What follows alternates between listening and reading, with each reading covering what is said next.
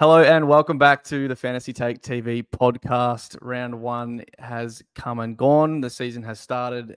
Teams are locked in, and we're here to discuss everything that happened after the first full round of games. We got, finally 9 games on a weekend. Was able to relax and watch a few on the Sunday, which was nice, as opposed to 4 the first week. But there's a lot of information and stuff to talk about that we got this week, so we're going to have to dissect that as best we can. We're going to go over obviously how each of us went, our MVPs and fault of the week. We'll continue that this season. Our early thoughts on sort of strategy, what we can see, so far. Obviously, there's some players rising and falling this week already. So, what do we think is the best way to attack that? Then we're going to go over some premiums, value picks, rookies, and just ask some questions, after 1 or 2 games that they've played, where we sit with them. So, JD, how are you, mate? And how'd you go this week? I am doing pretty well, thank you. Yeah, definitely got the full SuperCoach experience in the first round. Thinking season was over, optimism. Then mainly thinking season was over. The panic trades mid-round, just, we're really back into the swing of things. It doesn't take long. I finished with a 21-1-6, which puts me at 48,516 overall for the weekend for the year.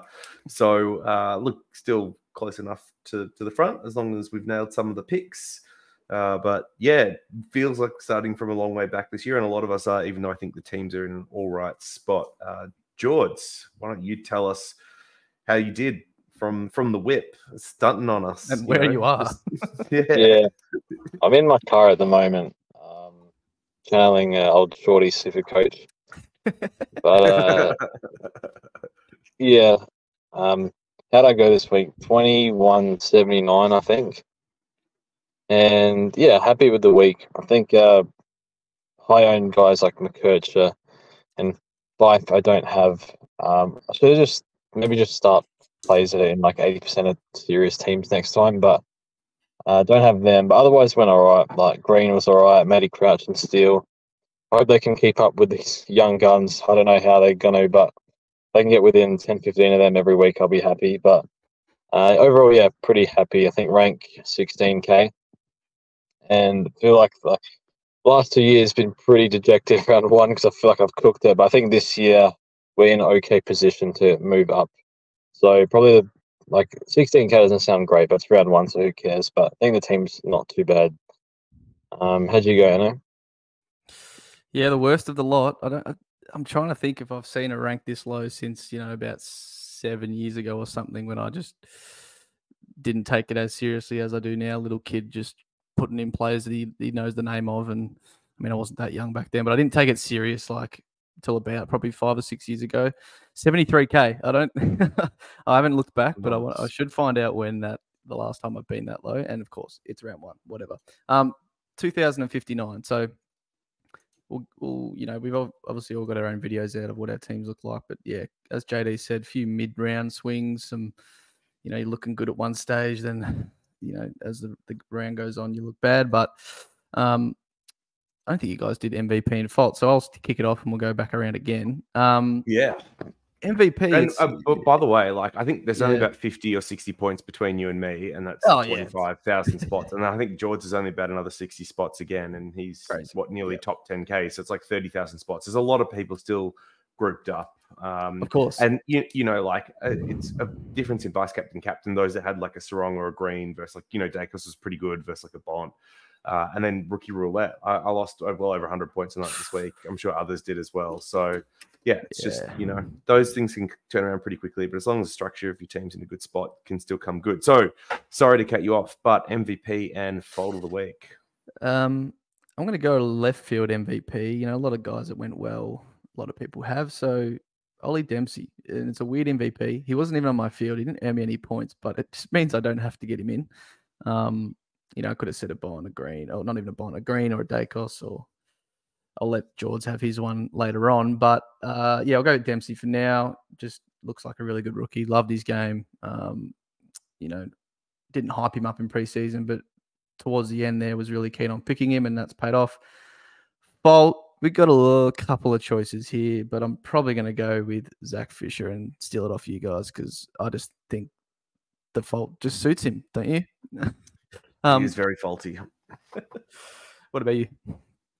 So I'm going to go MVP of the week. I'll go Dacos. Like, I called for him to be, a worthwhile starting selection, and then, potentially even threaten M1 this year, which might be hard just given how many other mids blew up these first couple of weeks. But yeah, I'll give him the MVP of the week just because that was one of my big preseason calls early on when it wasn't popular, and that's played out. And then my fold of the week, I'm going to give to Nick Martin. Mainly, like, the score is one thing, but that's my boy, ride or die. And to see him just throw it in my face round one, that hurts. I would have liked to have at least, pretended that he could be a premium for a couple of weeks before falling off. We've just really started with butchering the ball and getting a terrible four-quarter experience. So I still have some optimism he'll come good, but that is a terrible start to the year. A 63 off someone that we're hoping could be potentially a defender keeper. George, MVP and fault of the week for you. I'm going to start with fault. I'm giving fault to myself for not picking McKercher. I'm an idiot for that. Like, Bailey Scott took like the most kick-ins and stuff, so I was just thinking there's so much sharing back there, and I thought, well, Kurt's probably do 75, 80, and maybe Berry can match that, and because I'm a crazy enough, I picked Berry instead.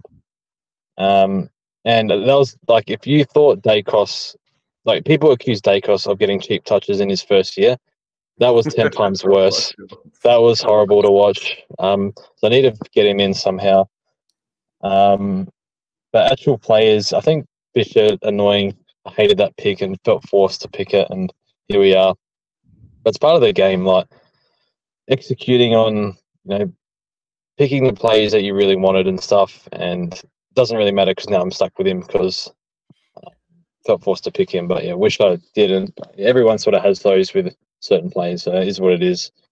And then my MVP, I'm going to give to Matt Crouch just because I committed to him as a pick 6 months ago, and I guess pretty lucky as well. Laird's CBA's dropped to 50%, and I didn't see that coming, so that helps Matt Crouch a lot, I imagine, and probably helps Dawson if those are worried about Dawson. So I'll give it to Matt Crouch. So yeah. All right. I thought for sure Zach, but no, Matt. I think we all have him, so it's like it doesn't matter too much. But not everyone, mate. Maybe all of us, but not everyone. Cool. All right. So we've just before the show written down some questions across premium. So obviously all the high price players in each line, some value picks, and then some rookies. And we're going to ask a few questions along, specific to those areas and price points that, whether or not we think we're confident or not, and we'll just go through. It's going to be, we could be here for 3 hours if we tried to talk through every single player. So we'll try and keep it more, relevant to what do we like, and probably more so what are we concerned about. So with premiums, we'll start with the defense. I'm just gone down to about 8 or 9, I think, in defense, and the highest owned ones. Obviously, there's some others that I won't have mentioned, but Dacos, of course, Stewart, Hayden Young, Harry Sheasel, Sicily, Houston, Whitfield, Shaw, and Ryan. So they're the top, I think, 9 owned. First question to you, JD, is any of these, like, are you worried about any of these that should be even instantly trade out, or at least a high consideration after either round 0 or their second game in round 1? I think Sicily can go. Sicily's probably the obvious one from that list, just given that he dropped the 40. He's probably going to have to play more accountable at times throughout the year, and he got suspended. So I think that's one that you can safely move on from. Apart from that, there are others that I definitely have concerns about. So Houston now has Burton and Farrell back there. I think Stewart has Holmes back there. So whether this takes some of the top end off some of these premiums, I think that's a bit of a worry. And even what happened with Short being moved up the ground more than what we'd seen in the past, I think there's a bit of concern there.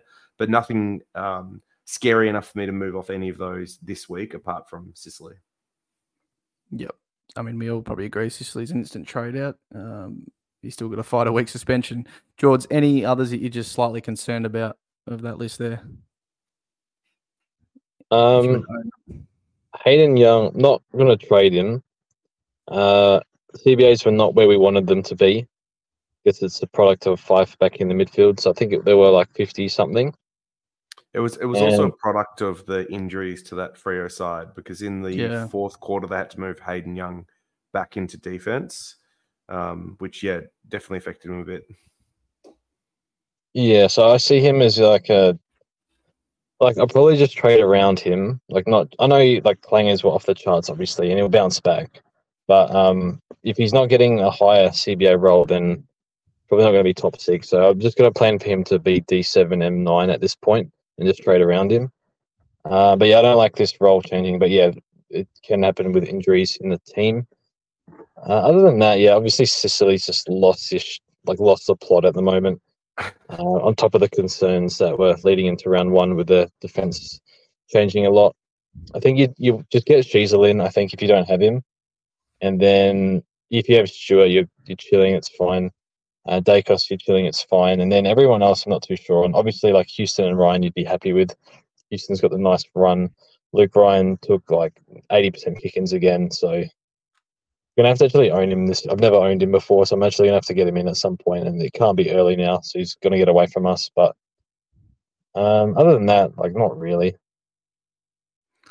That's actually the next question: is which player from that list do you think rose highest in likelihood to maybe not amongst the top in their line, but now after their round 1 performance or a couple of weeks performance, you think they could be closer to the top? I think Ryan might fit that bill, but there's a caveat because he might have to cover off the second key tall now. So I think if that wasn't the case, maybe we'll wait and see their team sheet. He'd probably be number 1 because, look, we watch him do it every year and we continue to just go stuff this guy. But it's like, so yeah.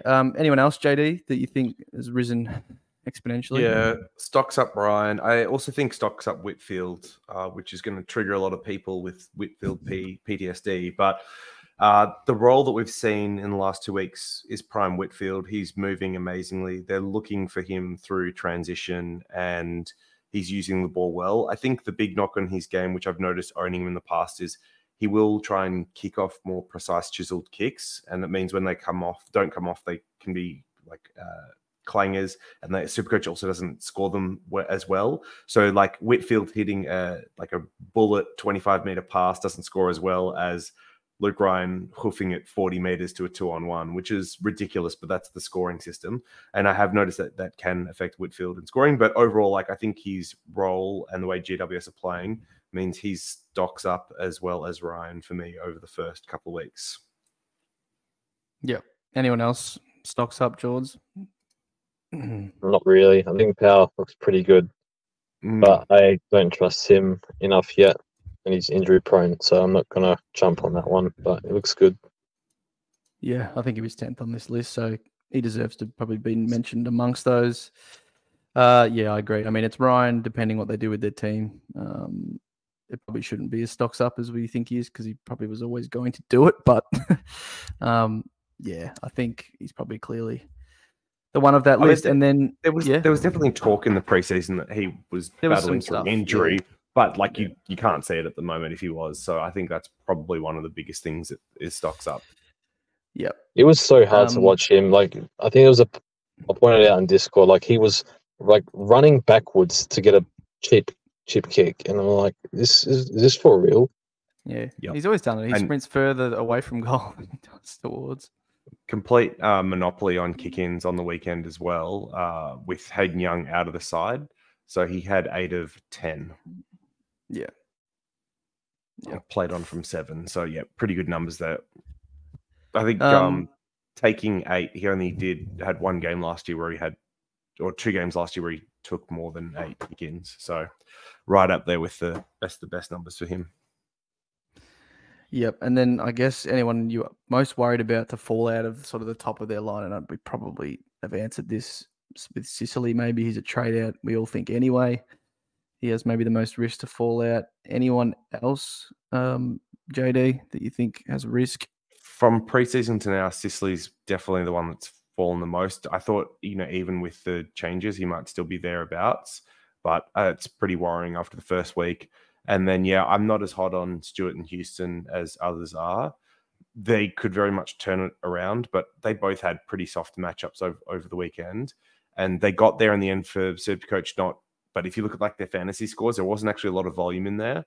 So that worries me a little bit on both of them, just with some of those other options taking away some of their opportunity. It may pan out that it's just taking it easier, first games back, all that type of stuff. But yeah, those are the ones that are probably like not like locking in that they're falling out, but a little bit of concern that with some of these other guys popping up, they're the ones that drop down the pecking order. I don't mind Houston. I'm just waiting for the floor games because they'll come.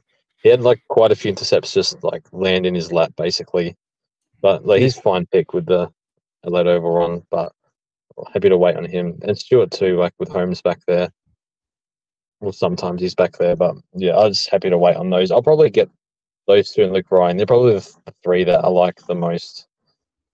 Yeah, and I you think see if Whitford's, Stewart drops. Yeah, I think Whitford's probably more DT pick. But certainly looks good and could be viable in SC.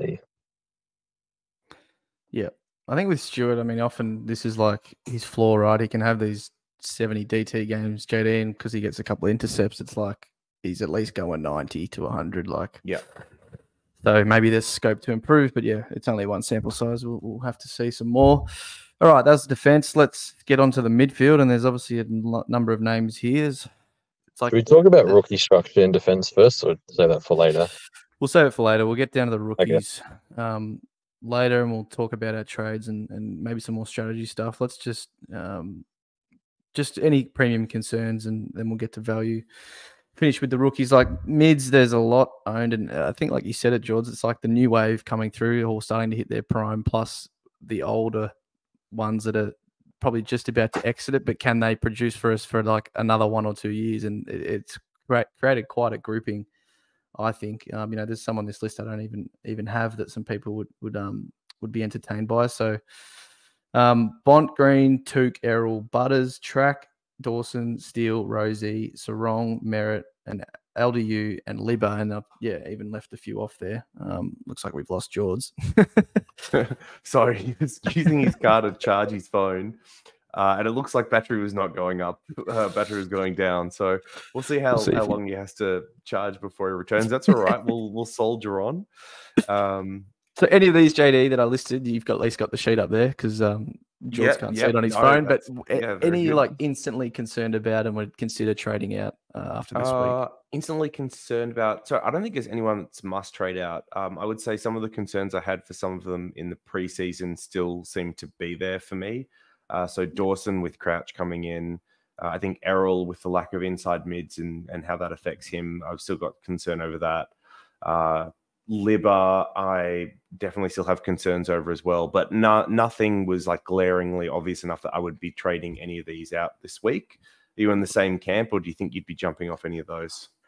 Oh, it's probably only Dawson, and look, he gets excuses, much like Young. He's that game was not as wet as Young's, but 11 clangers. They're like the type of players that if their kicks aren't hitting, they can really suffer a poor score.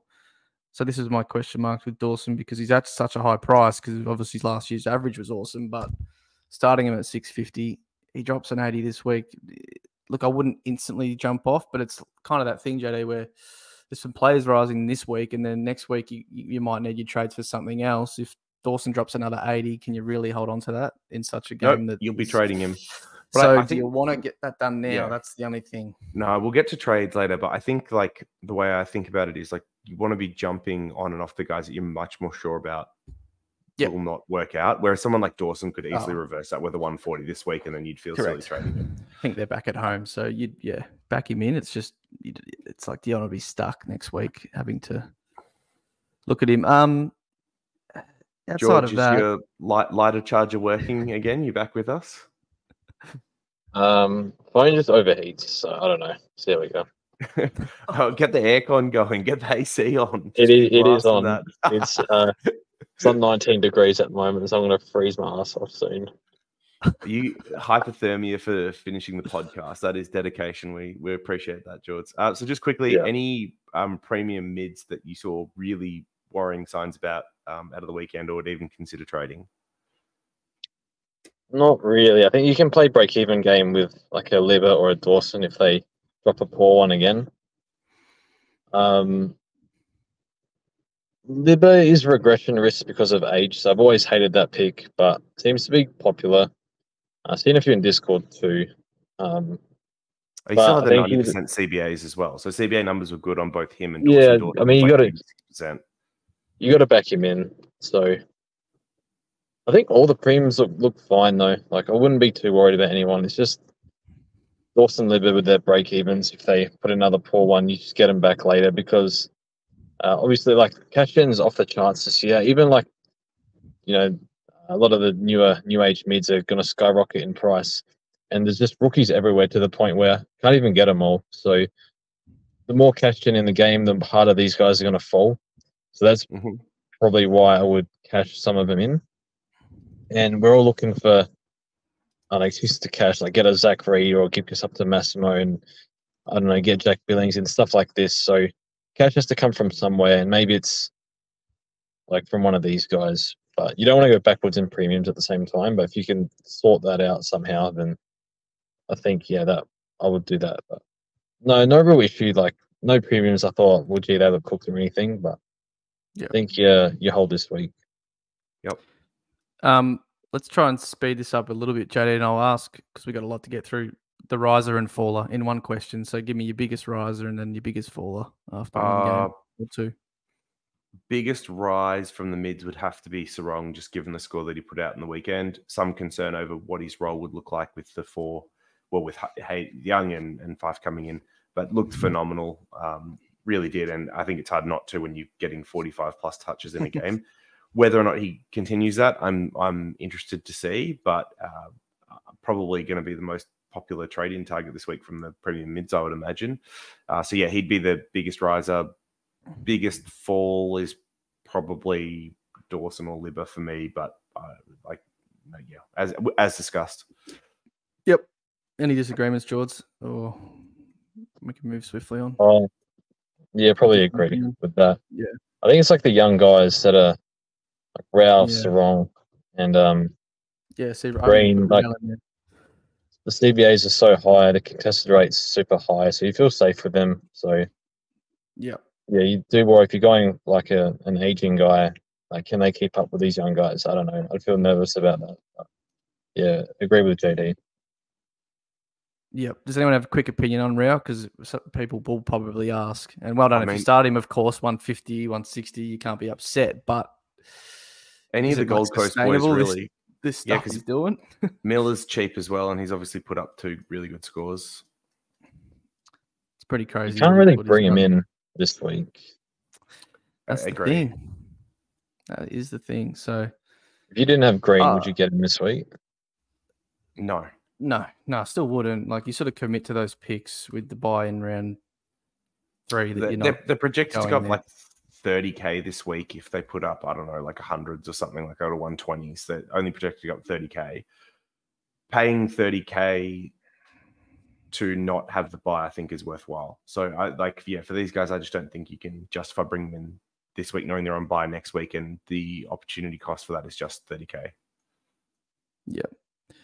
Do we think he can go 115 this year? What would you peg him at? Green or Matty 115 in? Matty Rao. Green we probably all think is 120, but Matty Rao. It's tough. He's only 22. He's had obviously a couple of injuries, and we know the discussion around his outside game, so it hurts like overall fantasy and obviously SuperCoach, but he's been doing ridiculous things, and like week 1 was ridiculous, and it was a 137. Obviously, he got a bigger score this week again, but I'd probably say he'd be around 115. It's tough. So what did he do last year? Have you got the numbers in front He's of you? only ever done like full year average like 105, but it's obviously because it's probably includes some injury scores. It was 102.3 last year. So yeah, I think it's somewhere between 115 or 120 in that.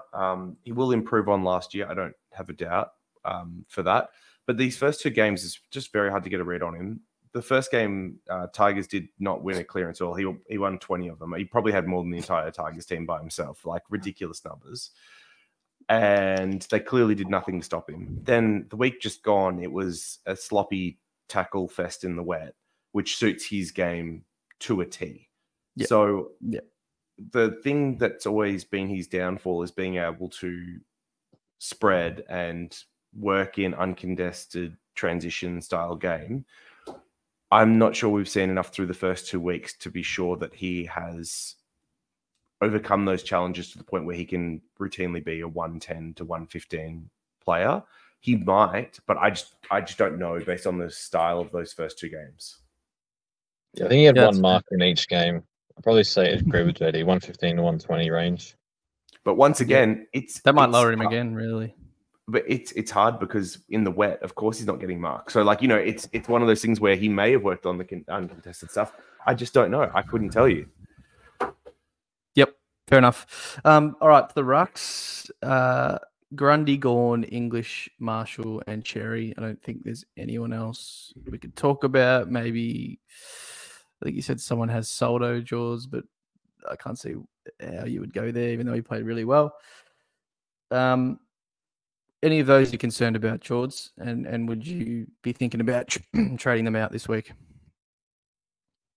Well, Grundy's getting nuked before his bye regardless. It's just when the break-even crashes or not. And I think I'd probably go to Cherry. There's more points per dollar than the other guys. Yep. So I don't think I'll do it. I don't think I can even do it next week. Got too much other stuff going on.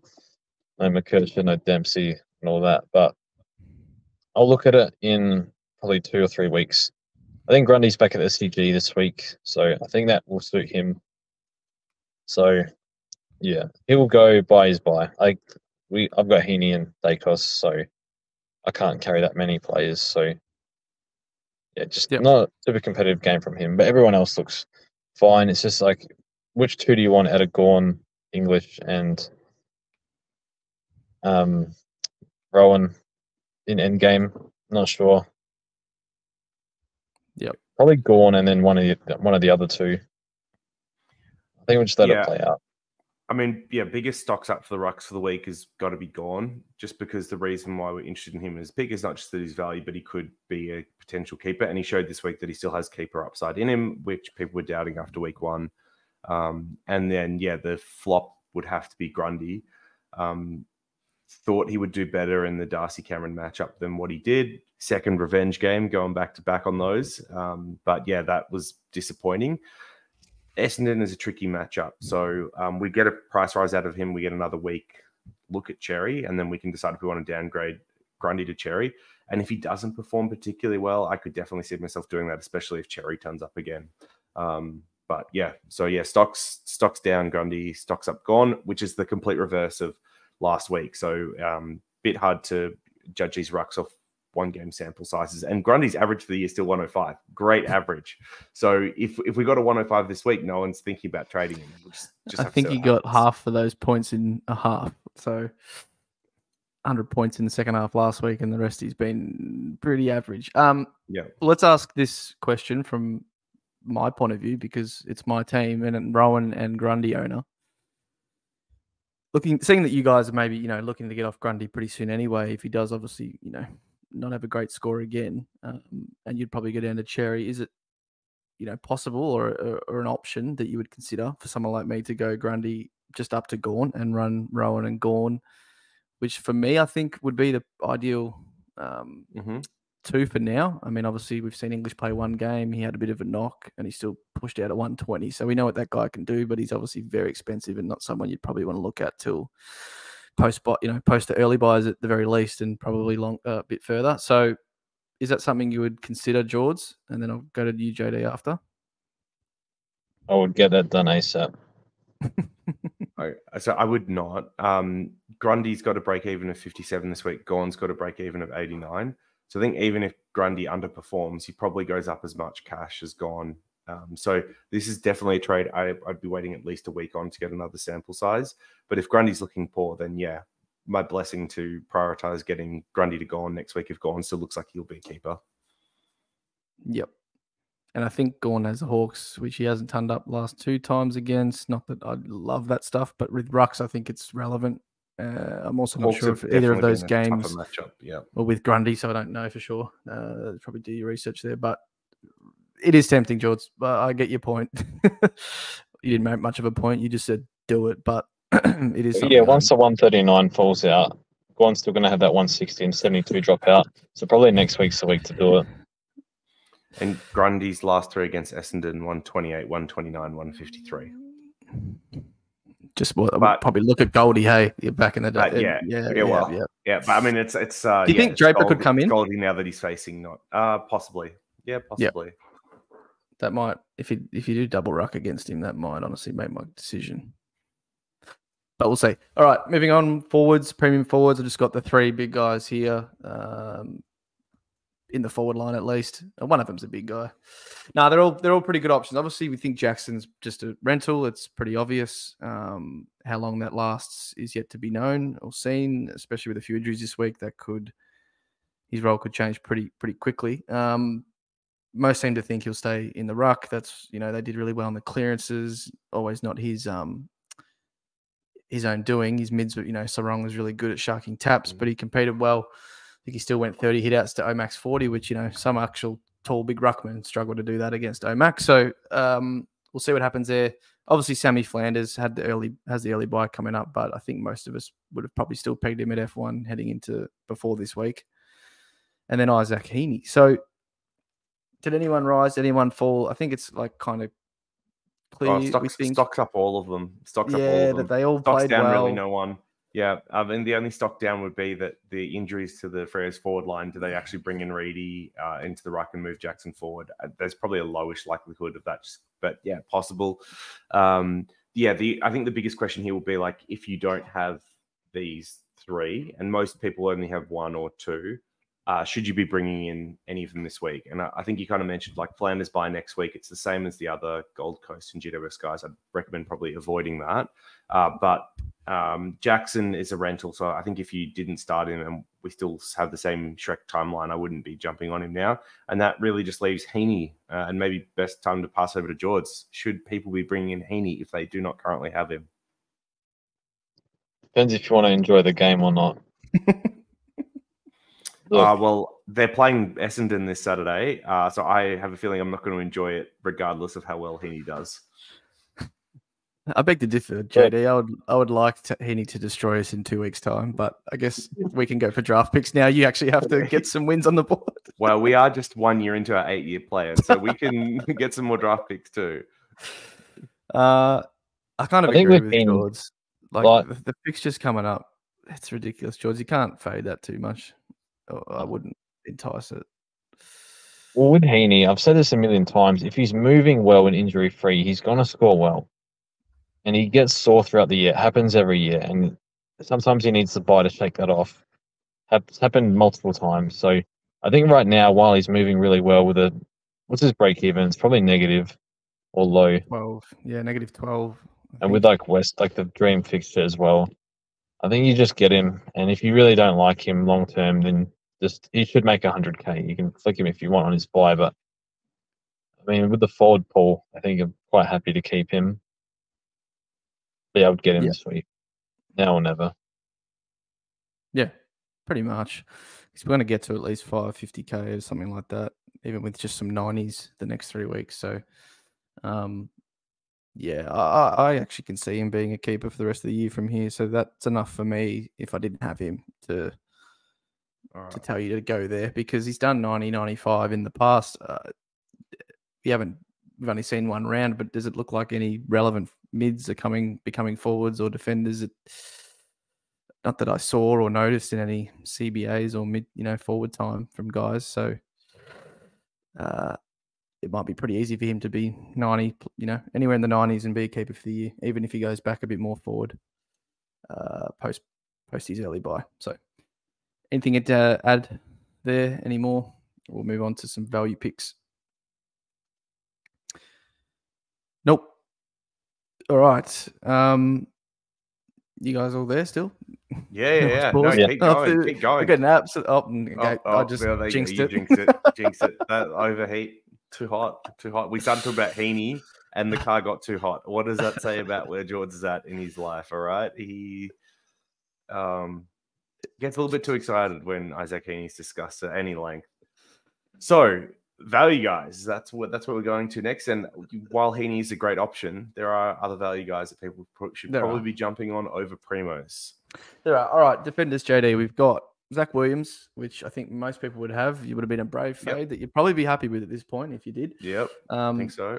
Yo, who is in your team, Massimo, who's in not many teams, but one that people are heavily looking at this week. Buderick, I mean, just stocks down. Let's say that right now because I don't even know what he ended up on, but it wasn't much more than 10. I know it was 25 in fantasy because it's the format where people seem to have him a bit. And let me just quickly bring up the old SuperCoach score. And then Lucky Bramble you've thrown in there, I've seen since I last looked, which is an interesting one. Bevo has done some Bevo things round one, and he's already made about 14 questionable calls. But one of them was putting Bramble to defense, and he had a good role and performed, fantasy and SuperCoach scoring wise, decent in. So I think he turned up in the end, right? Or I believe so, yeah, or thereabouts. And he led their kick-ins, had 5 of 12, I think it was. Leading out Bailey Dale. So that's pretty good numbers. So who's the big stocks up? Him or Massimo? It might be him just because he's out of nowhere. Bramble wasn't on my list previously, so I guess it's him or Massimo. Massimo went 120. So Bramble's on here is just a watch, but Massimo at his price being 220k and having a 122 in his system, I think it's the biggest stocks up. The red flag I have on Massimo, I went from very keen to bring him in this week to being somewhat cautious, is that really his game time was as a winger, not really as a halfback. And while it's great to see that scoring like that, and wings can definitely go on heaters for a period of time, the first score is the one that counts the least for the price rise. You only get one movement out of that, 40, 50k, and then it's gone. So if he drops a 60 this week and then a 60 the week after, you might get one good price rise out of him, and then he plateaus. So I really just want to see if he can sustain the scoring in that wing role. Sicily out for the week might help. But who knows? I mean, it's not like Sicily was taking many points last week. So Massimo stocks up, but still a watch. And then Bramble has the role, but wasn't on our radar. And who knows what Beva's going to do, because you had Daniel out of the side, as a sub, and then McRae out of the side. But he's, I guess, stocks up because he's made it from, I don't know why they picked him up to, okay, well, we'll watch this week. We'll see what Bramble's up to when we watch the Dogs game. Yeah. How much is he? Like 3 something? So at like 290 or something like that. Yeah. So it's a bit of an awkward price point, especially once the year gets underway, but one just to have on your watch list. And then look, stocks down, obviously Buderick. I think we'd both say trading him out is fine, given he's on the bubble. I think it was a 17 that he scored, or an 11. I can't remember. It was bad. So 17. So he's out. But then just quickly talk to me about Williams and how you're feeling about him 2 weeks into the year. He obviously has the potential to score. I'm just not sure if it will come yet. Like, I could see him doing this sort of stuff for maybe a few more weeks. The bye's coming at maybe a good time for him. He's got a couple of runs under the belt. He gets a week off, and then he comes back out afterwards and can see how he's feeling then, and see, if he's got more match fitness. He probably certainly does. I mean, he's scoring fine through 3 quarters. It's like we'd be taking some 70s here if he was able to score in the last 30 minutes of the game, but he hasn't done that 2 weeks in a row. So I think there's still potential there, of course. So it's kind of annoying that Massimo will play this week, and then as Williams is off by, Massimo will be on the bubble, and it's sort of like I wanted to see just one more game from Williams, and then you could maybe make that switch if needed, but Massimo will be rising that same week. So it's tough, because if Massimo goes really well and you don't have another way to get him, and Williams is your only way, would you do that? Let's just hypothetically say Massimo goes well. Yeah, if Mass went 120 again, I'd be scrambling to find ways to get him into my side. I think a lot of people have both Gibkiss and Reed, and one of those might go out this week, but the other one probably remains in the team. So I imagine what a lot of people do is hold Williams and just find a way to find some cash, which I'm all for, because his defense rookies look bad. But Yeah. I could see if like absolute last result, people going Williams to Massimo. I have a feeling it might backfire because now like 2 games of William playing it out, even maybe when they were planning to sub him, but getting at match fitness, then having the bye to refresh it. Surely he's got to come out firing this next week. Yep. I can see that happening for sure. Okay, that's the defender sort of value picks in the midfield, and there is a lot. There is quite a lot. So we've got anywhere from sort of 210k to in the midfield, it's probably almost up to 500. It is because I think Nick Martin's our first one. I think he's 490. So it's him, Wines, Bonner, Sam Berry, Matt Crouch. This is in order of ownership. Maxi Holmes, George Hewitt, Carl Amon, which when I was doing this, putting the list together, surprisingly, like 1.5% of teams. Some I feel like it's Crazy 8. low. Yeah, it's definitely more. Every Carl Amon owner is very loud, I think. Yeah. Georgie Wardlaw, who's in a few teams. Horn Francis. Oh, yeah, these one we added on later. So they're in quite a few more teams than Amon. And then Jared Lyons, who I did forget, is in quite a few. What's his ownership? I think it's about 9.5%, 10%. 9.5. And he's out of this group, he'd be the one with the lowest break even, just given he's played 2 games as well, but obviously into the bye this week. Into the bye. So risers and fallers. Who have you pegged out in this group to have risen the most, and then one that you're really not too confident anymore? So I'd say overall, like more losses here than wins. Feels like surprise. It tends to happen. So because a lot of them played the role that we want, but either didn't play it well or just didn't get enough of it. So like didn't get enough. It could be those like Wines, maybe even like Crouch, who scored all right, but like low time on ground. Hewitt, there's a few of them. Amon was another one, probably had the role, but just wasn't getting enough at the sharing around a bit too much. Martin had the role, but didn't execute. So, yeah, really tricky. And then guys like Bonner had the role and executed, but the concern here was always around what happens with Sinclair next week, not around whether or not he'd be good last week, or at least for me. And then, like a few extra ones here, like Wardlaw had a very good first half, but then faded away. I don't know if that's because where he's at with conditioning. And then Horn Francis was added here just because George could not stop talking about him as like going that as a pod option, and it would have been better than Berry and a lot of these other guys. And then Lyons, I think, has done nothing to hurt himself. Why you always got to take a swipe at Berry for? Because he's garbage. He's not even the best Berry to discuss this week, which is crazy in the league with like 3 of them. So then I gave you the Hornet to talk about. We set you up for Heaney, set you up for Hornet. We delay the whole session. We just fill space until you come back from your overheated phone. We don't care about any of these guys. And then, Lyons, I think, is the one maybe the most interesting because I've definitely been dismissive of him because it's like I want to make sure he gets to that 3rd game and potentially the 4th and 5th.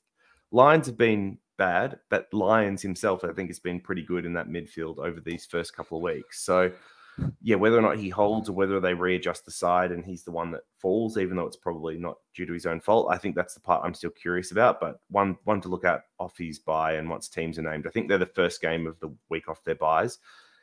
The other thing that does worry me a little bit is he's still at like the 50% CBA mark, and that's even with Neil out. So, curious to see how that changes. Yep. I know you can't see the list, George, but any of the mid-price sort of mids, 210k to about 500 that you have risen the most on. So one you're really confident in, you like their performance or role, and one that you've lost some confidence in. I need another week. I don't understand Lyons' job security. I don't know if he's sub-risk or not. And he should be a good pick. -44 break even if he holds. I'm tempted, but I don't know if I should go there or not. And then Bonner, I want to see with Sinclair. Yep. Other than that, like the mid-price midfielders are not super appealing. Should have just gone guns and rookies or like 500k value guys. It looks like. Yeah. Wines, I'm getting out of Wines. I'm not dealing with 70 TOG and 50% CBAs. If that keeps up. Yeah, I'm with Wines. Obviously, wasn't great. I mean, look, he every time most of the time he's on the field, he was playing midfield. He just was off the field more than we thought he'd be. preseason game was hard to get a read because of Butters going out. But my concern maybe is like Jackson Mead actually got 35% CBAs. Like a lot of these teams we're seeing, like Gold Coast, Freo did it too with their 4 mids. It's like 4 mid rotation is really what you want, because you got one guy getting 50 and you got 3 other guys getting 70s to 80s, depending where they all land at. Like that's ideal. And we thought Wines would be one of those top 3 guys. I just think maybe they treated it, and it sounds disrespectful, but more like their last preseason game, as bad as that sounds. But they should have won by 120 points. They piled on like 14 goals. I think it's the most behinds in Port history in an AFL game. Like they kick straight. That's almost 200 points there. Or not quite, but are they going to do that in a full game against? Look, we're not the best team in the world, but are they going to give Mead more CBAs when they're up against a team that might put more of a fight in than the Eagles? We'll see. So I wouldn't jump off Wines yet. Any here that you would instantly jump off? I guess obviously Nick Martin's the one that everyone, like, he's probably one of the most traded out players. Okay. And there'll be differing opinions there. So JD's going to have to stand his ground, I think, here and say why you would keep him, and then George, you can say why you could trade him, because I think that's where you two sit. So what did you see, JD? I think the reason why people want to trade him is just because they need to free up cash to do other stuff. And if they really want to, I'm not going to stand in their way. The positives for Martin is we saw the role that we wanted to see. The negatives were that he just wasn't very good at using it this week at all. What I've seen out of him in the past, especially as a winger, is not ball use. That's bad. So I don't expect it to continue. But if we saw that again for second week, I think we'd all be jumping off. So this is definitely high alert, ready to go, lost confidence in the pick, but I don't think it's must have bought. I'd rather wait and see another week than just jump off now. What's your reasoning, George, for jumping off? Well, JD started off saying that we need to pull money from somewhere, basically. And I'm going to take it out of Nick Martin, who's speculative at this stage. He could be good. If he's great, we'll jump on him later, maybe. But I'm not taking any chances. I'm getting out and grabbing. I think I'm turning him into Sarong. Okay. So we can talk about that towards the end, but yeah, I mean, I think you've got other guys like Fisher that are safer to jump off. Okay, we can talk about that later then when we get to Fisher as well. But with Martin, yeah. Do we know the kickers? So do we know the kickins? Do we know the kickins? Well, it's Redmond, but he's got a week, right? He does have a week. Yep. It'll be interesting to see who actually replaces him with. There's a few teams that are interesting watches for team sheets this week. Freo is obviously the big one. I think Essendon a little bit as well. Guelphy also got injured with a calf, and then Reed's out. So how they actually replace those 3 is going to be interesting. So Redmond took the most kickouts. He had 6 of 16, I believe, for Essendon. Then McGrath with 5. Then Martin had 3. He played from all 3 though, so at least he's learnt that. Yeah, Hawks missed every set shot known to man. So yeah, they're very inaccurate. Yeah, and Martin fluffed a kick in as well. He did his very first one. It's at the tone. It's at the tone. It's at the tone. We need turn the TV off right there. We need a confidence kick this week to get him started. I don't think he's a must jump off at this right now, but I just think the opportunities out there are just too good. So that's why I'm jumping off. So it's definitely a team dependent, just your opinion dependent. Like I don't think he could turn into some good form. I don't think he'll turn into form that will warrant like must get instantly back into your team, form. So I think for me, that's just a spot in my midfield. I'd probably want to free up to someone else, reinvest his money elsewhere. If he goes good again and looks good, we can definitely get him back in once he has defender status. And I guess look how the whole defender line looks as a whole, because maybe he's averaging 100, but there's, better picks still there. So yeah, I still think I love Nico since game 1. He's been really good ever since he came into the league, but I don't want to go too deep into this because we're talking about SuperCoach, but is Brad Scott trying to manufacture something here out of nothing that just shouldn't have been done in the first place? I don't know. Time will tell on that. And I think that's where I sit now that I was so close to doing before the game and saying, let's just watch this and then see if it eventuates, and more than happy to grab him. later on at maybe 50k more. So yeah, I'm painful that I did end up starting him, but it might be just a trade I do now and free up some trades for next week. I mean, I don't think it's painful. Like, we talk about process over outcome. I think it's the right process. Like, we saw the role. Only painful because I was just he was honestly out of my team, JD, and came back in, and that's why it's painful. Yeah, I'm not going to say stupid pick, you idiot. Like, he obviously there was reasoning for it. So yeah, I mean, it's the same thing like Wines, right? Like Ken Hinckley's usually straight shooter. We saw the lead CBA role in the preseason as well. He's done it in the past. Like, all the logic was there. And then you come to game day and they're like done something slightly different. And you're like, well, is this a one-off, Francis or number one? Yeah, exactly. Rosie and Butters at 60. So I think that's maybe some more fakeness. We'll see. But again, I think both of them. You can look. I wouldn't trade Wines because he's probably more route to getting some decent scores in the near future. But hey, no, he's gone for me next week. Yeah, you because can do. George is just a shooter, so he'll pull the trigger whenever he wants. But because it's a useless pick now, because he's not making money, he's not a keeper. So what's the point of this? And it's best 18s. Like, I'm splitting him into Massimo and I don't know 5-4 Lions or something. George has got 3 weeks of trades planned already. No, he's gone. Why wouldn't you do him first if he's useless and Martin has the possibility, George, of being a keeper? Why'd you do Martin first and not Wines this week then? As a trade up, because I sort of know I think I know what I'm going to get from Wines. Are you trying to play a 1 week score, are you? Like, give or take 5 points of 100, which I guess is not the worst. But if the TOG and CBAs keep up, then like he's not making money, he's not a keeper. What's the point? I can get someone in that slot that's going to make 150k. Like, I don't understand.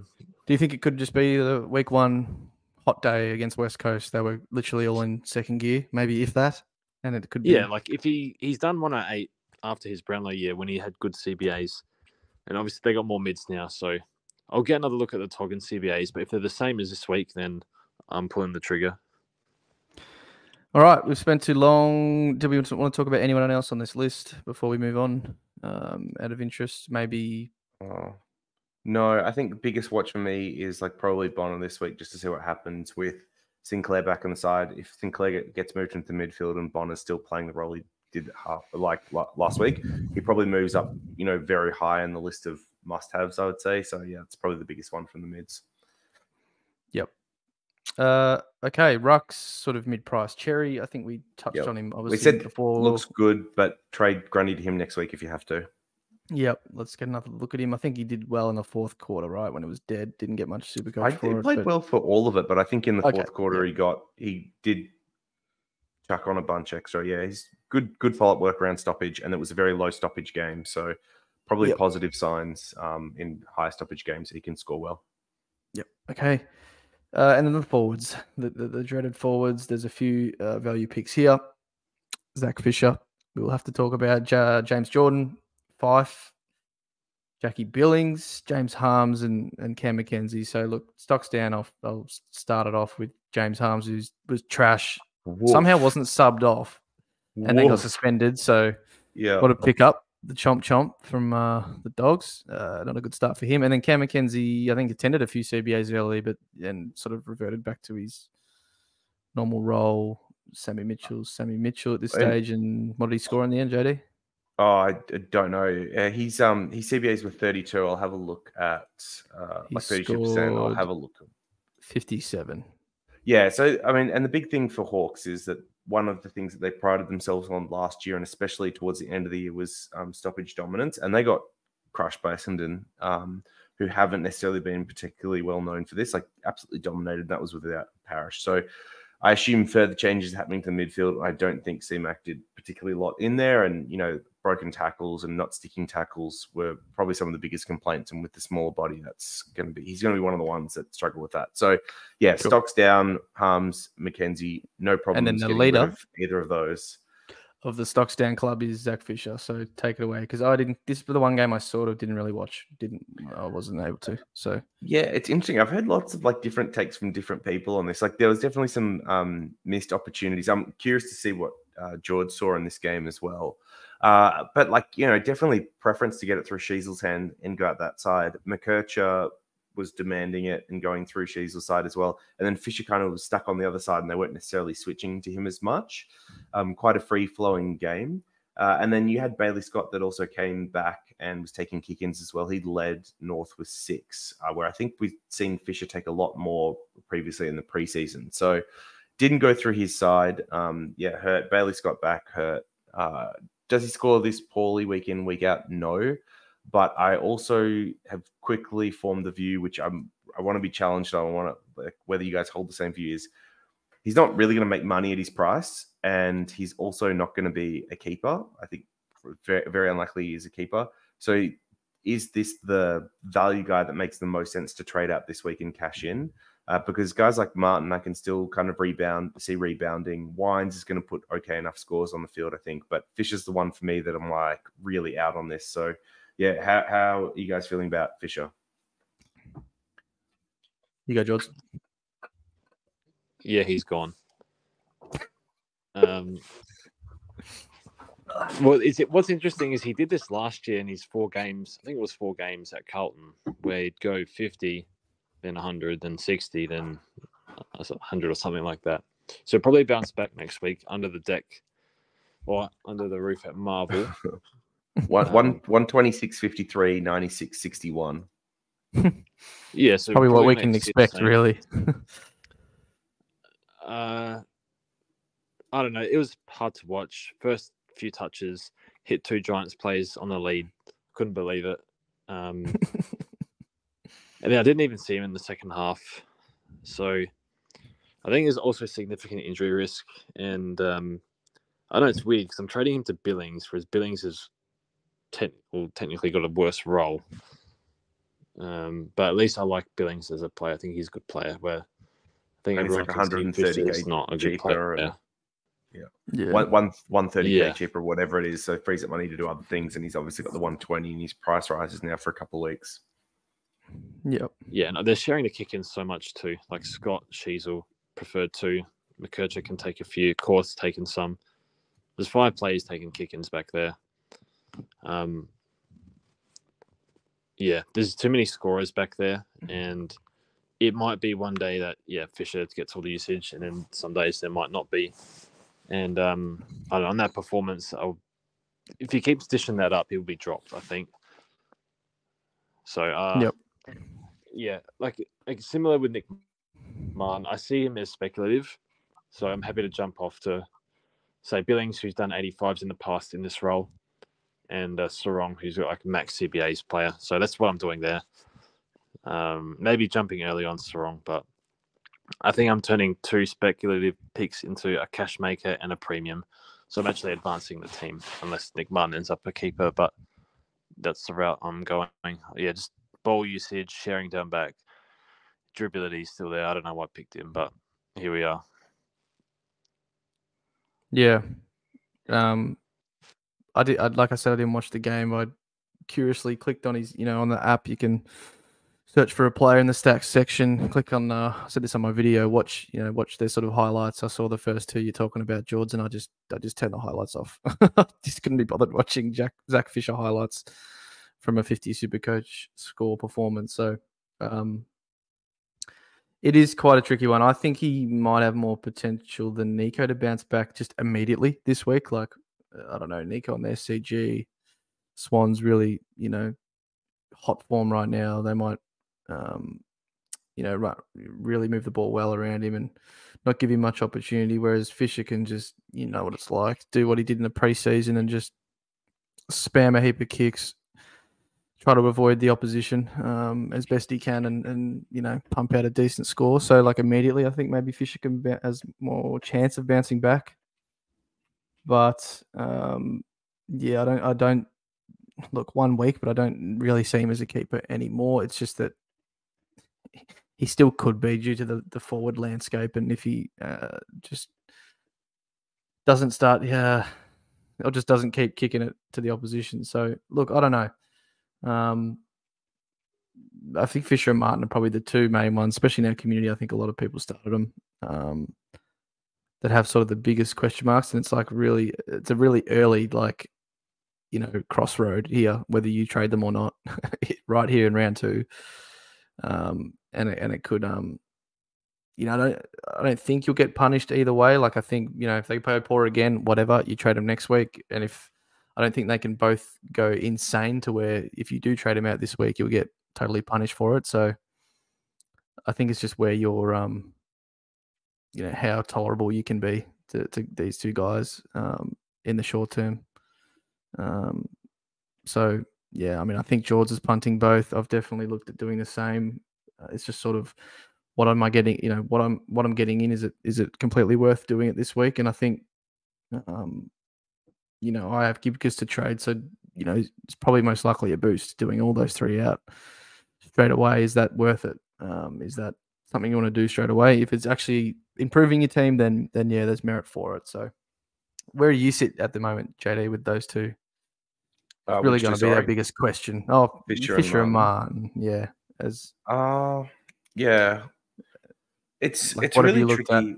I think the big thing the big thing for me is I want to set myself up in a position where I can make 3 trades next week. And so if there's any obvious trades for me this week, I want to bank them now. So I don't end up in the position where a lot of people ended up last year, where you had 4 or 5 targets that you wanted, but only 3 trades with the boost. And that meant some people missed out on Chandler or Zeeble or something like that last year. And the one that they missed was the one that ended up being one of the best picks of the year. And I think 2 of those that people did jump on, like Setterfield and Warple, ended up not being as good, but they were the more obvious ones. So people missed a Chandler or they missed a Zeeble, and they were really big picks last year.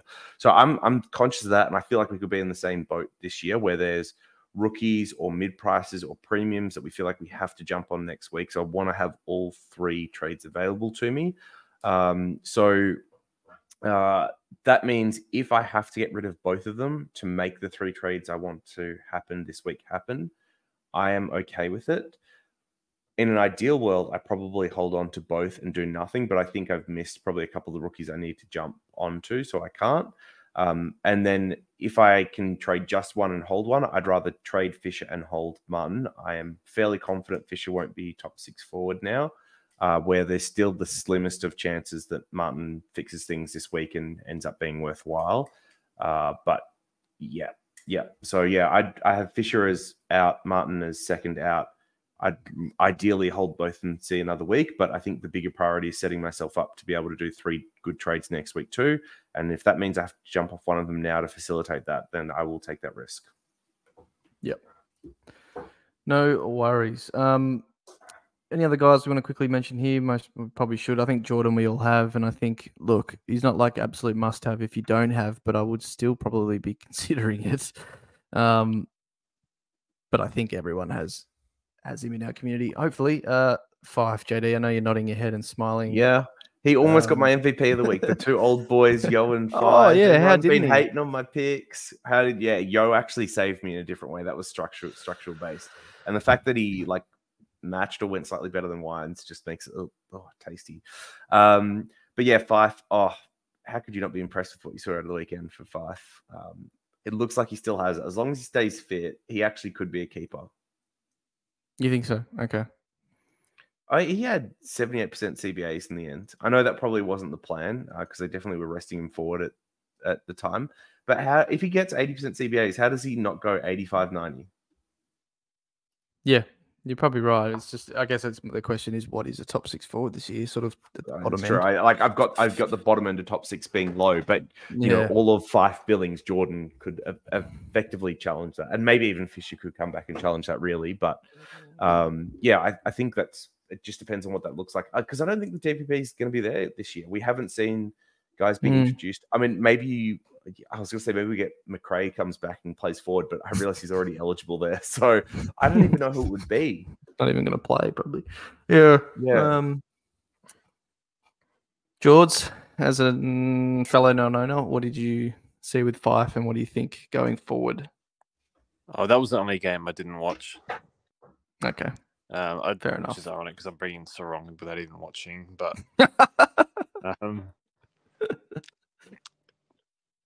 look, yeah, the I did watch very it. High. It's funny because D's is the only game I didn't watch, and I'm bringing Billings as well. I'm not bringing anyone from the game I didn't watch.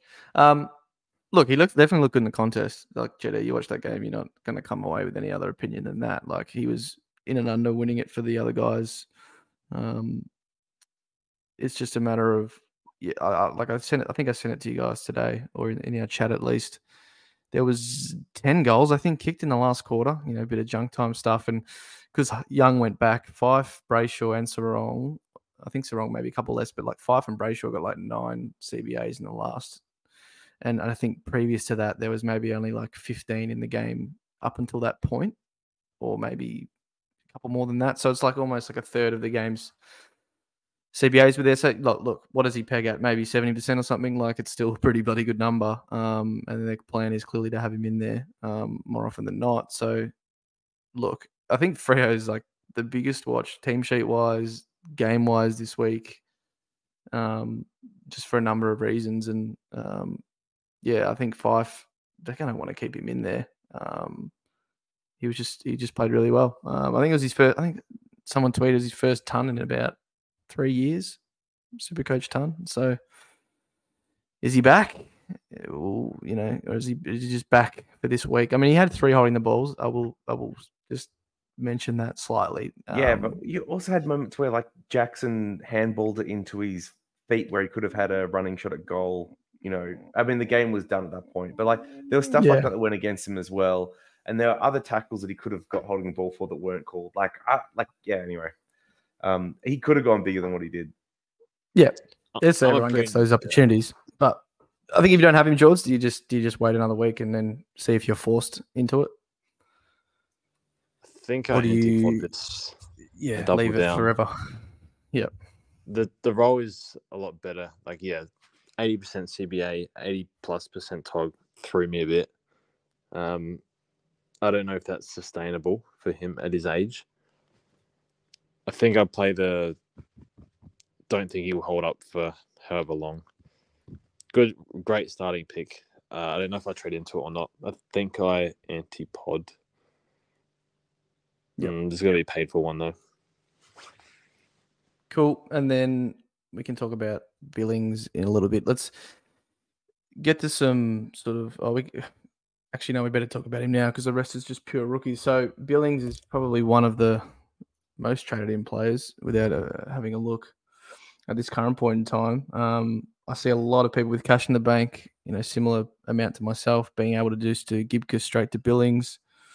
It's sort of then, their go-to trade this week. I mean, that game was pretty ridiculous. It's the one you didn't catch, JD.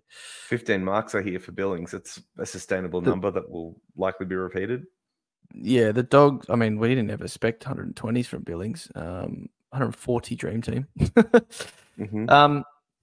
I mean, I always thought he could do 80 something in that realm. And then obviously the sub pulled us away from that. But he just was given no opponent. He just tugged up along the boundary line and they continued to find him all day and the Dogs refused to man it up. And they refused to man anyone up for that matter. I think the D's had 140 marks or something, which is just a stupid number. That's like even worse than some preseason kick-to-kick game. Like that was pretty piss poor from them. So yeah, I actually don't know if he's as must-have as some people might be pegging him as. I mean, his break-even's now 5. It's pretty much now or never. The 11 rolls off next week.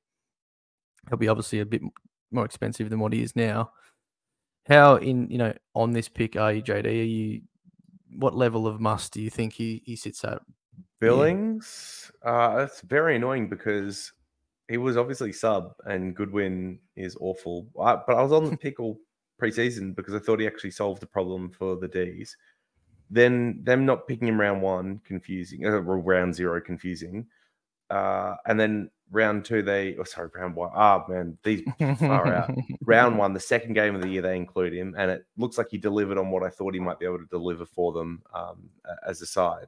So it really is confusing for me because have you got score involvements in front of you? I do not have it, but I think it was nice, right? Like it was a big number as well. Anyway, so probably they were, yeah. So yeah, tricky one here. They even had the interviews with him after the match, which suggests that maybe he's gone up in their pecking order a little bit. Although the social media guy probably doesn't have much of a say over how that works out. But Yeah, I don't know. Like the 119's in his average now, and just having a look at his projections. Where are they at? I think it's a 'Cause couple I have a- 60s. What? Sorry. I think a couple 60s have him going up like Oh, a 66 and a 60 have him going up. Yeah, about that. About 75k or something like that. But I would imagine he gets more than a 60 this week against the Hawks, given what we saw Essendon do against them. Like Sardis in that second half alone put on 60 Supercoach and like 40 fantasy. So yeah, I think Billings is someone that can easily make us 100 to 150k kind of prior to his bye in round 6, and then we move him on for someone like a Flanders coming off his bye or a Heaney coming off his bye if you don't have those two. So I like the Billings pick, but I'm also now wary of the fact that I've got a lot of these mid-price guys in my forward line, Fife, Jordan, Billings, and no one really to offload them to. George, what do you sit with Billings? You watched that game? Yeah, he pretty much dominated. Missed a few kicks, but the way I like to play the game is I look at past data a lot, and are they in a similar role? Are they, good age? Have they had a full preseason? And Billings kind of ticks all those boxes. Obviously, the role's not like traditionally good for Supercoach, but he's done. Like, look at his past few years when he's been fit. He's done this. Like, he's had these spike games and averaged 85 to 90, and I think he used to be a 500k forward starter, and yeah, I think we had him from December until he was sub. So I think we kind of just want to correct that.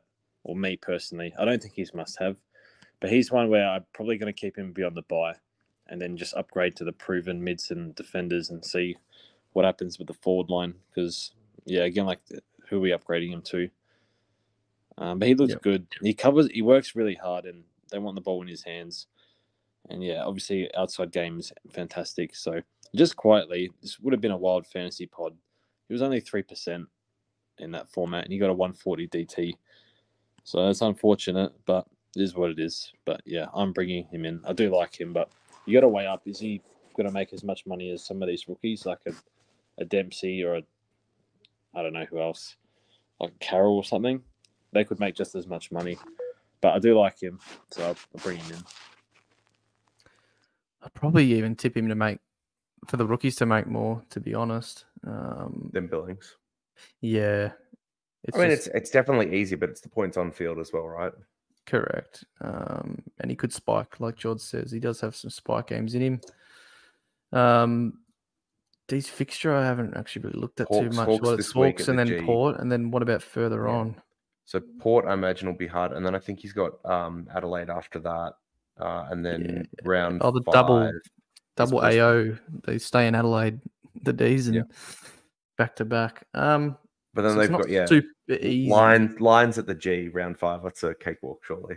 Yeah, the way they're in, and then us the round after. So look, yeah, I do like him. I liked his game in the weekend. I obviously don't think he'll get that much freedom that he did against the Dogs ever again. But you never know. There are some strange coaches in this league that don't decide to do anything once the guys just like you look at his heat map, JD. I won't bring it up because I know how to quickly, but it's genuinely like just dots around the wing because every time it was transitioning, he was just there and he'd go and get it. He'd kick the next guy, he'd go down and he'd be there again along the wing. And it's like the Dogs just did not care to man him up. And look, that doesn't give him a lot of super coach, that stuff. Like, it's good for fantasy, but it's not very big super coach points. But outside of that, he did still play well and like actually entering forward 50. I think it was 10 score involvements. I just got it up before. So like he was obviously good as well in other parts of the ground, but it was funny to watch some of those transitions where he just would have 3 touches down the wing and they did not give a single stuff about manning him up. All right, so we've already hit an hour and 15 minutes, so we better quickly talk about some rookies, talk about what we're doing with trades or thinking at this early stage of the week, and then some vice captains and captains. So we're going to go through each line, who you think the must-have rookies are, and then who you think can trade if needed. So I think defense is, it's just blown up in a week or two. It's gone from maybe people starting only 3 defenders. Some people, Z will at D3 or something stupid, D4 probably most likely, but now it's like you can't do that anymore. So I think, look, Howes, Hoare, Dean, Ewan, Gibcus, obviously, is a trade out. Caulfield, Pink, and then Reed is the other one that, look, he's not an instant trade out.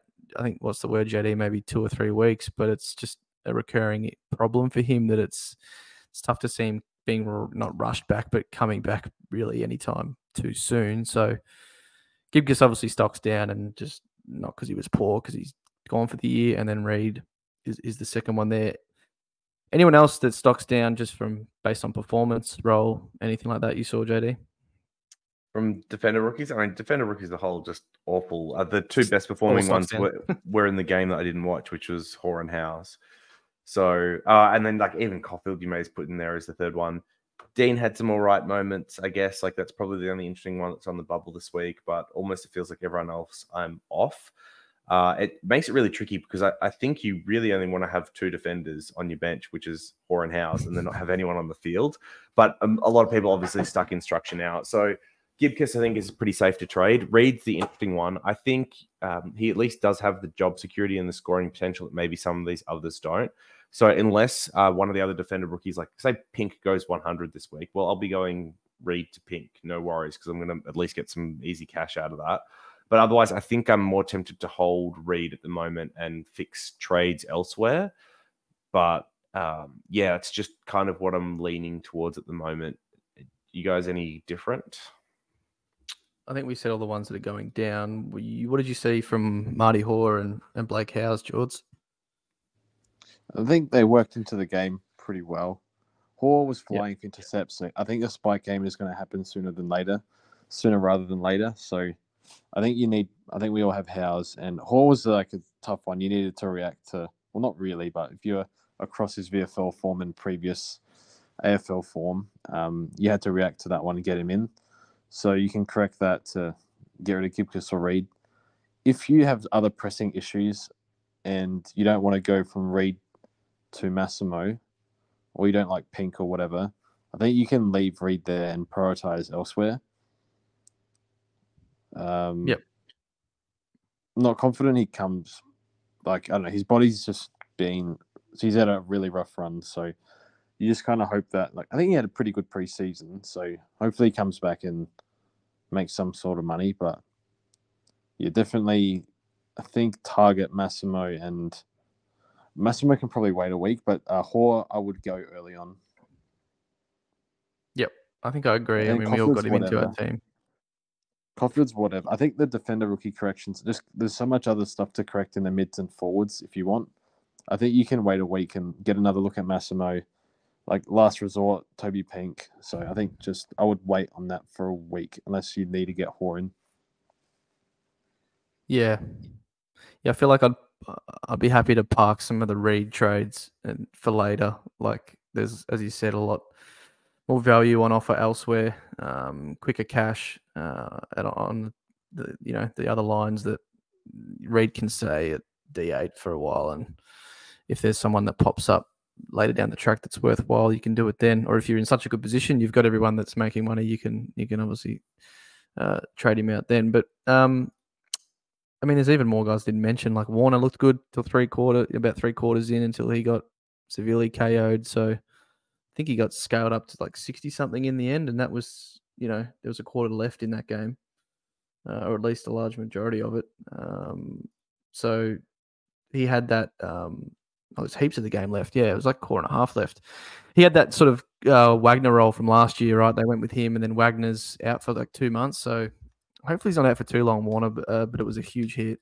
So hopefully he's all right. But and are you looking at getting him in for Reed? I was looking about it getting. Obviously seeing him next week. We're desperate for anyone. He looked bloody good. So poor bastard got absolutely cleaned up by Link. But he was good. So yeah, fair gonna have to find someone else to play there. How bad was the KO? Is he, going to be out for a couple of weeks? Probably. It's pretty bloody huge. But he was up and talking and walking and got back on the bench. So maybe it's not as bad as we think. But he obviously has to miss a week anyway. All right, let's get off the defender rookies. A bit depressing. The mid rookies, McKercher, Sanders, Roberts, Sharp, Carroll, and Ware. And then there's probably, I think there's maybe a couple more that played, but just not really too relevant. But is anyone here must have JD, and who would it be? And then is McKercher obviously is the must-have. You would have been a fool not to start him, right? It's just crazy how obvious he was as a pick. Going into the team, playing the role where Sheasel averaged 100 last year with, the same pedigree. It'd be wild not to start this pick. couldn't imagine it myself, but Yeah. there's probably some out there. Unfortunate, but I mean, there were content creators out there spruiking picks like Sam Berry, and like that can get very confusing as you get towards lockout. So it is hard. I'll back you up, George. You benched him, JD, so you can shut the hell up. He's on my field, so Colby's my man. Campbell Chess is the other one. It's got a nice little 38 as a bit of a throwback, but I don't think anyone's touching him. McKercher must have. Roberts, I think we'd put in the must have bracket. Just quickly on McKercher. Yep. If you had the money for Bonner and Bonner does well, goes like 85 plus with Sinclair, would you take Bonner or McKercher? Honestly, maybe Bonner if this role stays the same.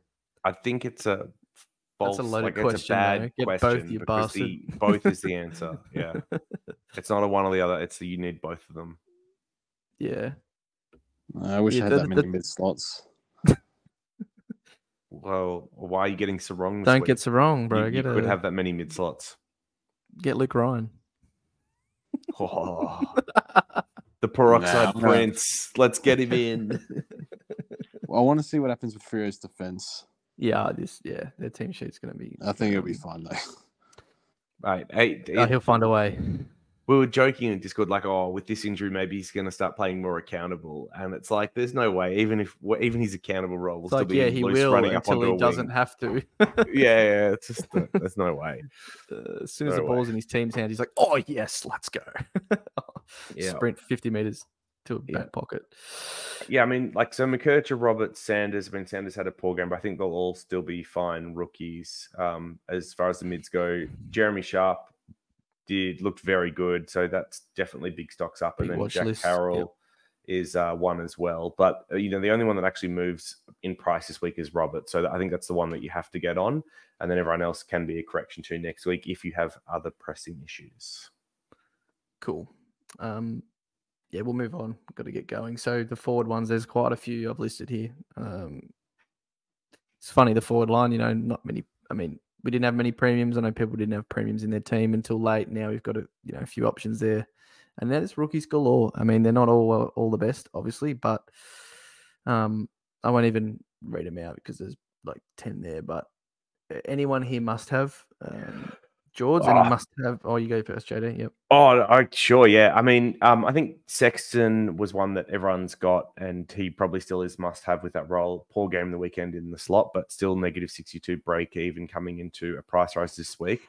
The other ones are on the bubble this week. The one that I alluded to, the best Berry of the round, Tom Berry. 104 on the weekend to back up, I think, a 60 something in the first week. So now got an average of 83, negative 75 break even. I want to go back and review the tape for myself because this was the game that I wasn't necessarily watching as much George was. So keen to hear what his opinion was, although I suspect he was watching the wrong Berry in that game. But yeah, that's the one that I think. 80 from Sam Berry I've ever seen in my life. He scored 80, bro. Okay, we'll talk about Tom Berry. Move on. So, yeah, I think he's interesting at negative 75 of whether he's a must bring in this week. And then Cadman was the other one that's on this week, negative 56. I think if you don't have any of these guys, like Sexton 1, Berry 2, Cadman 3 for me, but all of them seem to be pretty good options. Thoughts and feelings on these guys? And obviously it's hard because they all then have the same buy as well. Yep. Everyone already has Sexton. Yep. They should. Berry. I'm skipping Berry. I think for me, I can pick Berry or Dempsey. And I'm going with Dempsey. So that's that. And then Cadman. I probably wouldn't chase Cadman. I think there's every chance his break-even crashes against some. I don't know what his fixture is, but I assume it's not as. West Coast this week. Yeah, but like after that. Post that. Yeah. Round 4 is Gold Coast, then Saints, then Carlton. Not terrible. Yeah, but it's not West Coast and North again. No. I don't think Cadman's must have. There's other rookies you can take him on with. I think you can go for it if you want, but yeah. Yeah, you said it. Everyone should have Sexton, Cadman. You have or you don't. I'll probably change that. Sorry. Yeah, go. Berry, Dempsey, and Cadman. I'm probably going to take Dempsey. Yep. I think if we get to that point, Yeah. with a question, that's where I'd sit as well. Yep. So yeah, I guess like 2 questions are here. Like, if you don't have to make the trade-off between Dempsey and Berry, you can have both. Do you see Berry as a high priority trade in this week? Is Correct. Probably question 1. And then question 2 here is, how many of these guys can you have? So can you have all of Berry, Sexton, Cadman, and Field the Donut through the next couple of weeks? In like 2 weeks' time. And then, if you have Flanders on top of that, so you end up with like 3 or 4 of these guys, including Flanders, is that too many? So I'm keen to hear thoughts on those 2 points. Is pretty much what I'm toying with. You've just asked me 2 of my questions. I'm trying to answer this week because I do have Dempsey, I do have Cadman, but obviously you also have Sexton. So you're getting in Berry. You've got the 4 rookies down there in round, well, not this week, but the next. You'll have 3 on bye. I don't think it will matter that much. Cadman also, as George said, could crash very easily. And if he drops to 20 this week, he could very easily just be going next week after 1 rise. Yep, for sure. So that might get me another play there. Not that I, as I said before, don't think it's going to be that bad or important to do so. In the forward line, unfortunately, someone like a Wilson will be stuck on my mid bench or something like that, who could go quite well. Obviously try to loop it because I have Tom Green, but it is slightly, annoying that you'll have 20. You'll only be able to field max of 21, but there's enough around the field to hopefully not make that too much of a poor score for the week. So it's more me. The question is, get that out the way. 21. I don't think I would have too much of a problem. Is Berry actually worth getting in? Like, is he going to be a worthwhile pick? Is he going to make enough money? Is he going to do all this and continue to do it? And it's a tough one because certainly the role is probably the least. I mean, besides a lockdown back pocket, the least conducive to consistent scoring in football, really. And maybe it's better these days because pressure forwards have sort of become a thing over the last 4, 5, 6 years that are really important to teams. I think, look, I've done, I never thought I'd be doing this much looking into Tom Berry, but Dimmer loves him. The fans love him. Like, he's doing everything that is asked of him. He's, putting on a heap of pressure, but it's more, he can do all of that and still not score any SuperCoach points if he doesn't touch the ball and doesn't get any tackles because that's all he's there to do. So this week really suited him. Turned up, of course, 7 tackles, 17 touches, kicked a goal. That is probably never happening again this entire season. I would maybe bet on that pretty highly. So yeah, is he going to get definitely some 60s for us? Yeah, and make 100K, and then what is it beyond that? I think it's pretty low risk because it's such a low break even that if he goes 40-40, you're at least getting some decent money out of him because that 100. It's just how far can he go? So yeah, I've said enough about Tom Berry. Do you have Dempsey, JD? I forgot if you do or not. I don't have Dempsey. So this week, one of my trade options is bringing in both Berry and Dempsey into my side. Yeah. So I can't bounce off the idea of anyone else of if you have Dempsey, do you get Berry as, a possibility? I think you would. I think you would. Yeah. Yeah. It does make the bench look weird, but we're going into best 18. And I do think that like one of these Cadman Berry types you get rid of in the next 2 or 3 weeks anyway, and it won't be that big of a deal. Berry also has Berry has that Dogs matchup this week that just saw Billings have 15 marks. So I know they don't play exactly like for like roles there, but it does give me optimism that there's probably another decent score in That's the a good works point. this week for him as well. Like this is really matchup, right? We get a 80 out of him this week, and we get 150k really easily. Correct. So yeah, this week's huge. Yep. And the important thing is the money comes quick. It's, in 3 weeks we get that money, we move him off, we start upgrading early, round 5, round 6. So I think it's worth a shot. Is where I sit at the moment. Yep. Just quickly before George goes, round 4. I know it's Sexton, Cadman, Berry on bye. I'll just sit Cadman and Berry on the bench, right? Obviously, Sexton's the one happy to field, so I don't, because round 4 is not best 18, right? Round 3, but yeah. But round 4, when you have to play everyone. Oh, right, yeah.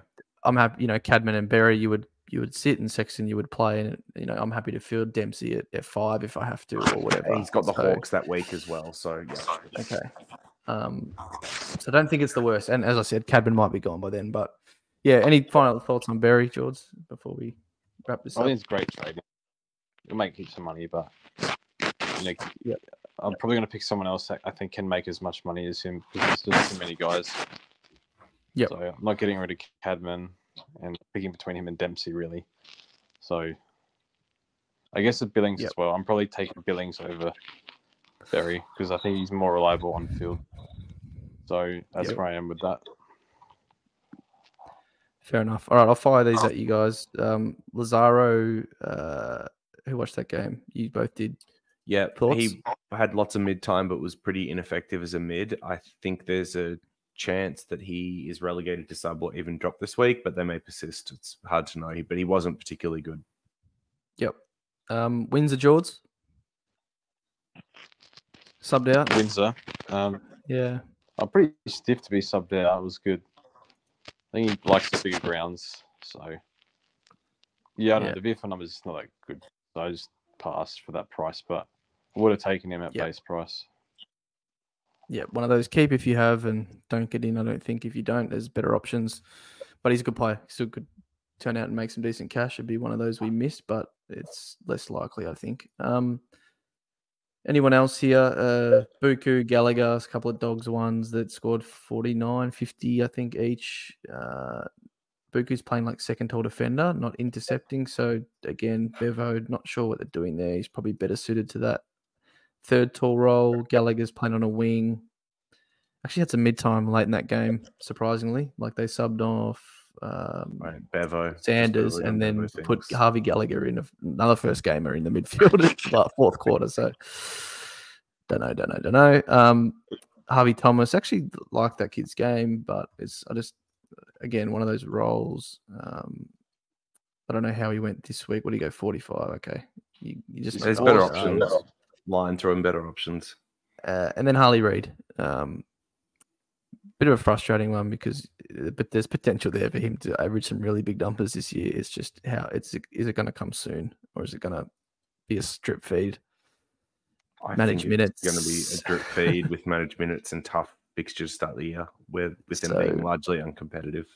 It's going to be one of those. How long do you hold on? Because I can see it getting better later on, but yeah.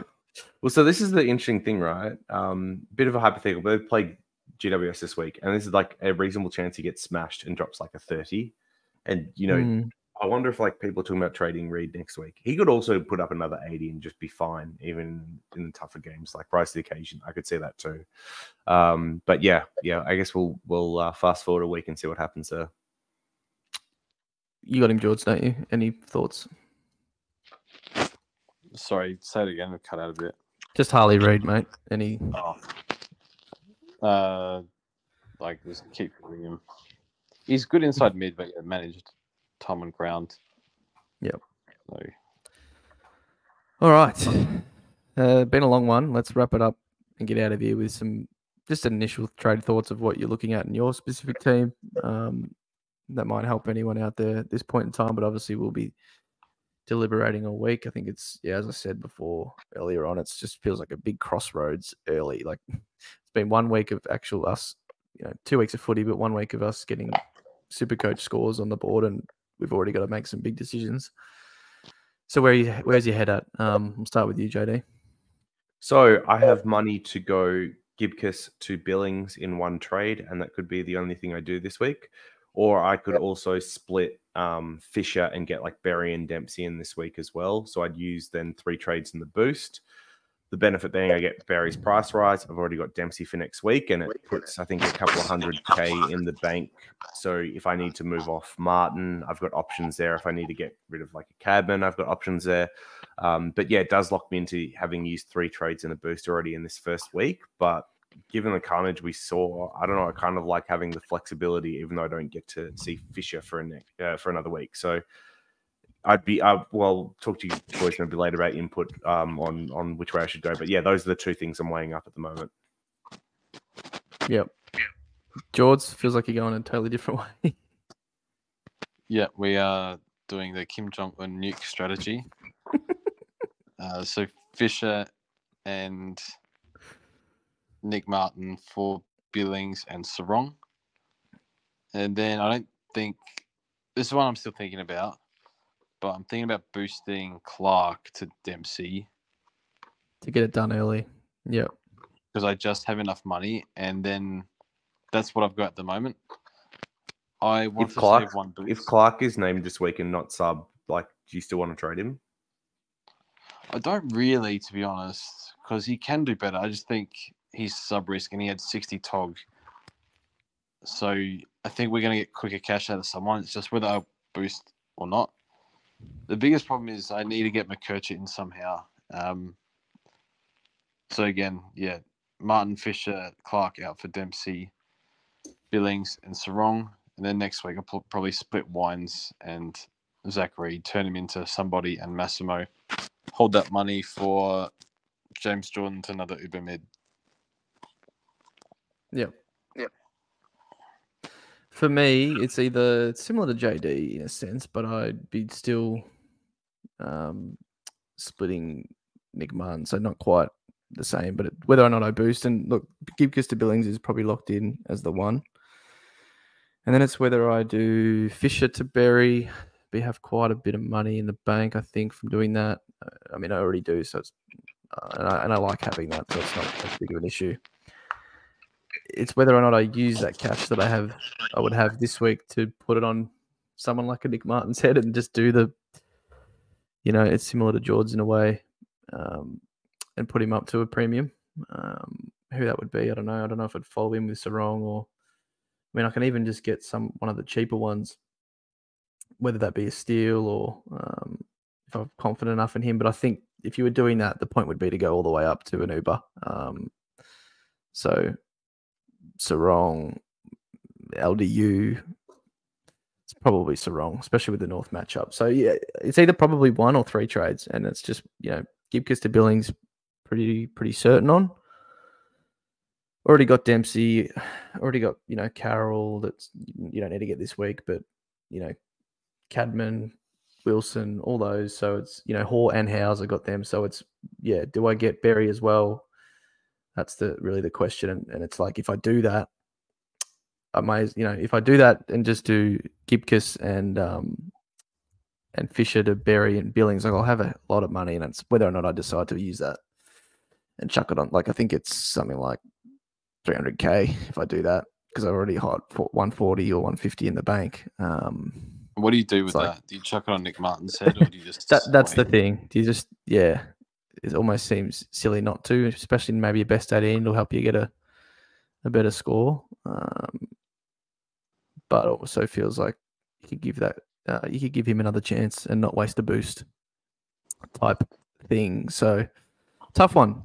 I thought it'd be an easy choice considering I have, Dempsey and stuff like that I don't need to force in. But yeah, Berry's the big one. I'm really look, he scores a 50 this week. He goes up 60K. That just seems like a no-brainer, but it's like, I can picture myself getting someone named Berry and watching them score 20 points and regretting it instantly. So, sorry, George, I have to throw another one in there.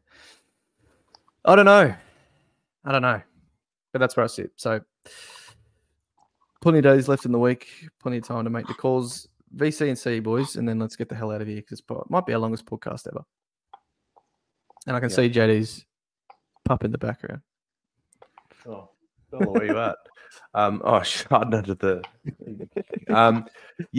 One other consideration I had as well is just like Sharp obviously looks good week one. None of us have Sharp. If he has another good game this week, and I've got Berry and Dempsey now in my forward line, I actually have to do a trade to get Mead in next week. So like it could be getting off Cadman or Berry early, and like I might get 50-60K out of them, but then like that probably ended up not being worth using a boost early to make all that happen. So that's the other thing I'm like thinking about as well. What's likelihood another must-have rookie pops up that isn't a Berry or a Dempsey, and should I just like hold off and reevaluate rookies next week? All right, vice captain this week. I haven't looked at it too deeply, but I've got like Dacos, Bont, Butters, and Green that all seem to have pretty good matchups this week.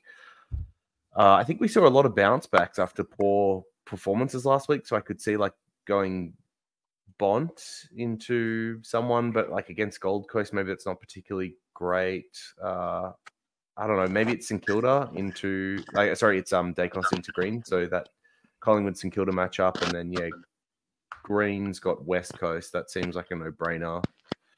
The only other one is Butters against Richmond, but I think there's overlap with the Green game, so it's probably a bit hard to commit to that. I think the way they're doing it this year is they're doing it again. Just one into the other on Sunday. Bang, bang, bang. So you should have time. Well, it's 2 hours, 50 minutes between them, isn't it? Usually 3 hours total. Get used to late reviews, boys, this year. I think they're doing it much every week. That means like 9:50 it finishes. Lockout won't lift until like 11. That's brutal. I don't want to be doing midnight videos on Sundays. That sucks. I think I might not even make it to round 4 making content if that's what it's going to look like this year. I think round 3 is Easter, so at least that's all right. It's a Monday Arvo. George, I think with you probably Dacos into Green, but if you're getting Sarong like you say you are you sticking the VC on him? I think he's early in the round. Can I just say I will be there Sunday night no matter what, and my VC will be. I don't have the fixtures in front of me, but I do remember Dacos plays early. So I'll just VC Dacos and probably see Bont. Yeah, okay. Not Sarong against North on Saturday. Oh, yeah, Tom Green just scored 150 on them. Sarong into Green. Yeah, I think on Dacos, we'll just go with that again. Lock it away early, and then, Tom Green seems pretty hard to pass up if Nick fails, even though you have to wait 8 games to see how your captain goes. All right. Sure, you boys have had enough. Maybe everyone watching by now has had enough of a long podcast, but there's plenty to go about. And to be honest, next week, probably just as much, if not more, because there's more teams on the bubble, hitting the prize cycles and on the bubble. So I'm sure we'll be back to discuss how we went.